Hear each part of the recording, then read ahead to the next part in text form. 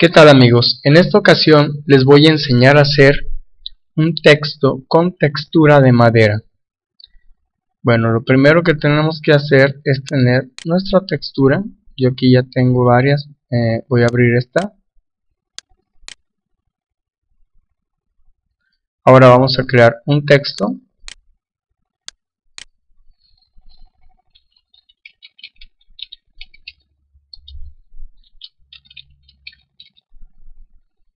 Tomamos la herramienta mover y aquí es donde está el nombre, en el panel de capas vamos a dar clic derecho y seleccionamos rasterizar texto. Ahora nos vamos a ir sobre la miniatura de la misma capa, damos clic derecho y vamos a seleccionar píxeles. Una vez seleccionado, vamos a presionar la tecla Shift más la tecla retroceso para que nos abra este cuadro de rellenar, y en contenido vamos a indicarle que use 50% de gris. Damos OK.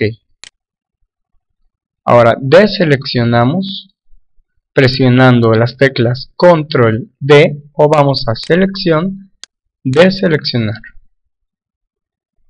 Ahora nos vamos a ir a la capa de fondo y la vamos a duplicar presionando Control J o simplemente arrastrándola hacia este icono que es como una hojita y la pasamos encima del texto. A esta capa que acabamos de duplicar nos vamos a ir a esta pestañita de configurar modo de fusión y le vamos a poner la opción superponer.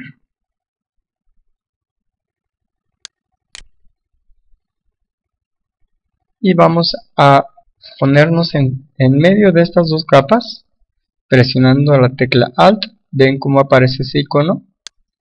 Bueno, ok.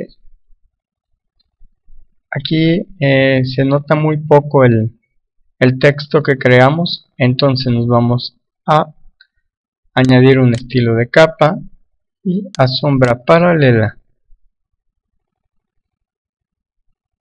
Ven, aquí tú puedes modificar la posición de la sombra como mejor te guste.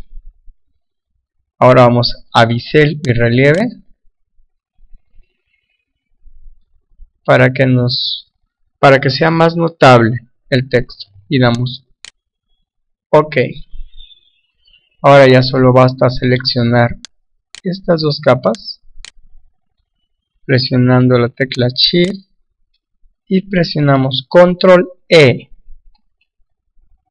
y de esta manera hemos creado nuestro texto con textura de madera. ¿Ven qué fácil? Yo soy tu amigo Yanko0 y espero que te haya servido este tutorial. Hasta la próxima.